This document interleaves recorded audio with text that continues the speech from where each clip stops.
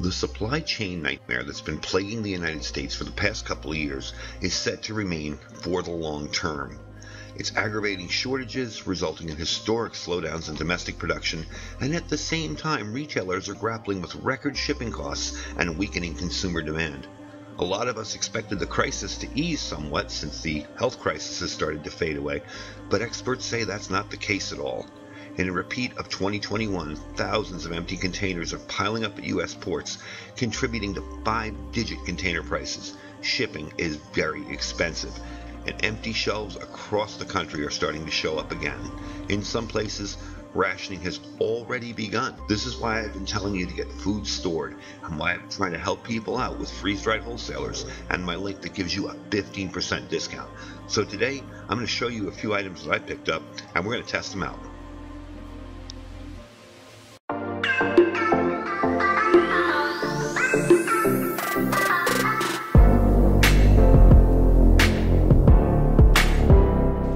So as you can see, the supply chain crisis is just getting worse or ongoing, depending on where you shop.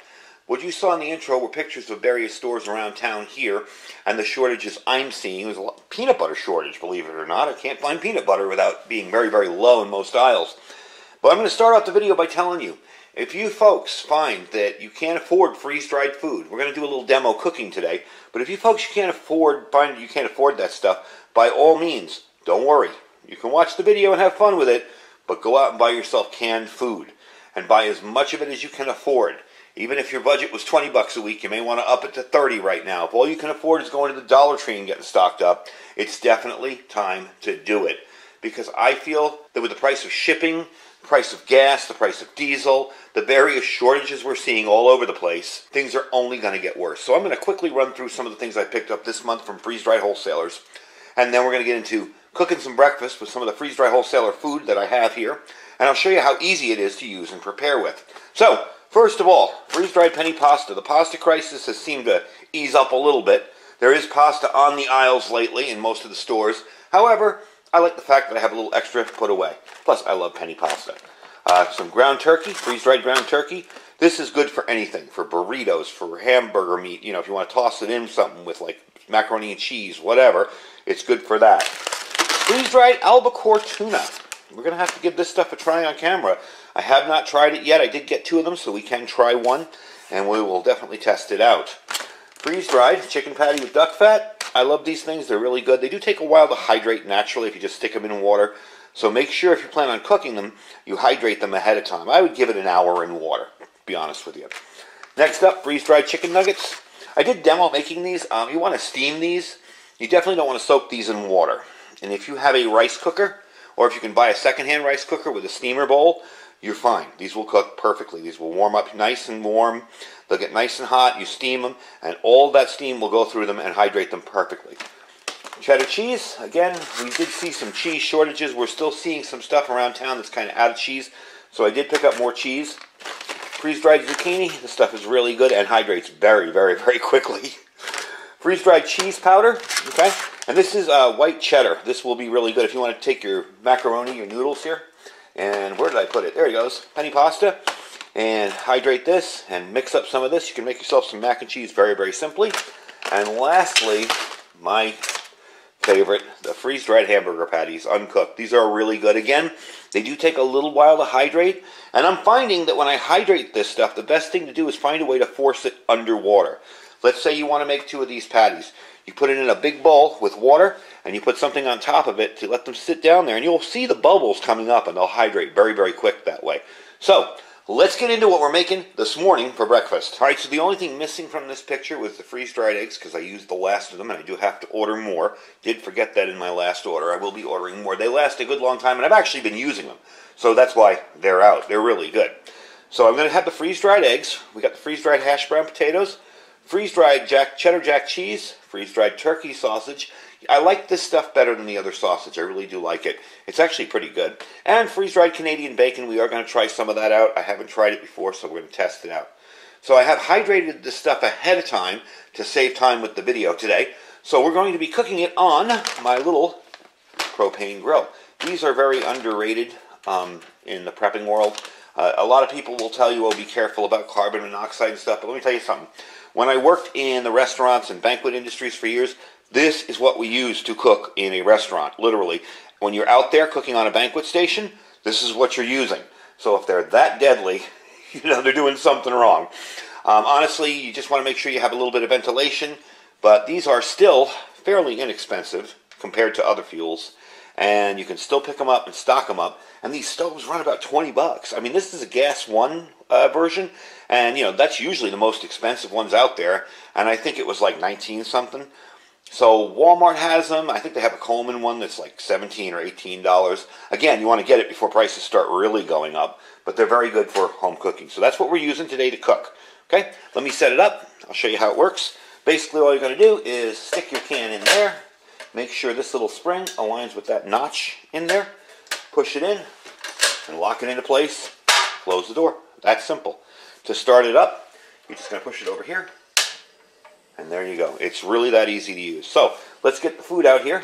Turn that off. Let's get the food out here, and we'll show you what we're making for breakfast. Now today we're going to be using regular kitchen pans. These are smaller, but I want to let you guys see that you can use your regular stuff that you use at home. You don't need to go out and buy expensive camping stuff if you're planning on bugging in and cooking the stuff at home. First off, I have my cheddar cheese. Now I do this, the cheddar jack, I just add a little bit of water. I actually add a little too much water, but since we're melting this in the eggs, it doesn't really matter. I add a little bit of water, just enough to sprinkle in there, roll it up like this, and set it in the fridge for about an hour. You'll have perfectly hydrated cheese in no time. I did mix up the egg mix. We have our Canadian bacon in a Ziploc bag here, all hydrated, and our sausages all hydrated, and our hash browns. Now, out of all of these, hash browns take the longest to brown up, so we're going to cook these first. And again, we're doing this all in one pan. We're going to move the stuff off and cook the next item in, but we're doing it all in one pan because the hash browns take the longest. This is already cooked, so all we're going to need to do is heat that up towards the end. The eggs take the second longest, and that's not very long. And then you're going to have that, so I'll warm that up last. So let's get this on here and start it off. All right, so I got my basic seasonings out here that I add with my hash browns, garlic, onion, and some salt and pepper. I do have this little, if you go camping a lot, or if you're packing this in a bug-out bag, these are very handy. They are very expensive for what they are, but they are very handy. Just a little bit of olive oil in a pan, okay, and in a container. We're going to put it in the pan. Put it open here, fire that up, and as you can see, that's nice and easy. I'm just going to add this to the pan. So that'll give us a little bit of oil to get our hash browns going. Once that's heated up, I'll bring you back once the hash browns are kind of getting browned up, and we'll move on to the next item. Alright, so I'm going to add the hash browns. You want to make sure, since you're dealing with oil and possibly liquid, that you rinse the hash brown, you wring the hash browns out. I know that sounds kind of weird, but it's going to be splashing stuff everywhere. So you definitely want to make sure that you get them as dry as possible. And then mix them around in there. You don't really need too many. I kind of hydrated more than I thought I'd need, but that's okay. I'm going to add a little spice to them, a little garlic and onion and salt and pepper. Add a little onion. And you can do this to taste however you want. Garlic. And salt and pepper. My salt and pepper mixed together here. By the way, these are little Tic Tac containers. For those of you wondering, I use these for, in my bug-out bag with my spices, I use them in there because they stack together really small. You can put a Ranger band around it. Now I put a little spice in this, just a little bit of kick to it. And you notice I've turned it off because it was getting a little too high, so we're going to turn it back on again. And cook this stuff up. Bring you back when that's all browned up and ready. So as you can see, within about 3 minutes, these are starting to brown up nicely. I do have it up on a high heat because I want to brown them up quick. But you see they're starting to look really good. So we'll finish those up and then we'll move on to the eggs. Alright, so these are pretty much done. As you can tell there, take a look. Pretty much done and ready. I did make a whole lot here, so we'll just kind of fold it over on the plate. We're going to add a little bit of butter for the eggs. That's kind of hot. I'm going to turn it down a little bit. As you can tell, it's way hot. We're going to turn that down a little bit. So I don't set off my smoke alarm out here. And we're going to pop in the eggs. Now you probably won't even have to turn it back on for the eggs. Maybe towards the end. Now as the cheese goes, I put the cheese in after the eggs are starting to get solid. Once they're scrambled up, then I'll put the cheese in. Otherwise your eggs will get really runny. if you put the cheese in while they're still cooking. I could make an omelet out of this, but I think I'm just going to go with scrambled eggs. Maybe we'll need to turn the gas back on in a minute. But when they're done, we'll bring you back. Alright, so now's a good time to put the cheese in. You see they're almost done. So I'm going to turn down the heat a little. Open up the bag of cheese. There we go. And I'm just going to drop the cheese in there and mix it up a little bit. And we're going to get that going. Now when that's all done, we're going to heat up the sausage and the Canadian bacon, and I will bring you back to put that in the pan when that's ready to go. Alright, so that's what we got so far. Looking like a pretty hearty breakfast for at least 2 people. And that's the thing you're going to have to learn with this stuff, is when you're cooking with it, it is a lot, the volume tends to increase. So you don't need to hydrate a lot. You'll learn that by practicing with it, and that's why I tell people I think it's a good idea to practice with the foods that you're going to be storing for long-term storage. I know with freeze-dried food it can be a little expensive sometimes, but if you practice with it, trust me, when it's time to use it, you'll be happy. Now these are all fully cooked, those 2 meats, the Canadian bacon and the sausage, they're fully cooked. So all we're going to do is run those to warm them up and brown them up and put them on the plate, and I got myself a breakfast. So we'll bring you back once those are ready. Alright, so this is definitely done. We're going to take this off the heat, put it down here. There we go. And there's your sausage. And there is your breakfast made in one pan on a little tiny butane stove. And I'm going to have a good breakfast this morning, let me tell you. But there it is. Real simple and easy to make. Very, very easy to put together. And, you know, think about this. A lot of people talk about the cost of freeze-dried foods.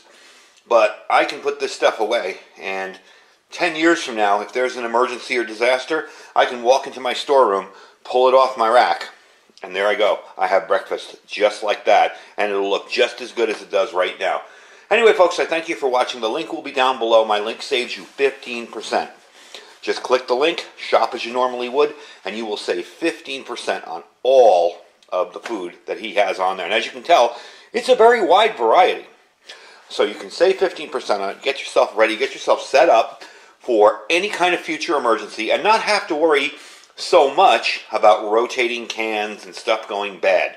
Freeze-dried food lasts a good long time. I would store it in a fairly cool, dry environment. You don't want to stick it in your garage in 150-degree heat all summer long. But other than that, great stuff, and it lasts a good long time.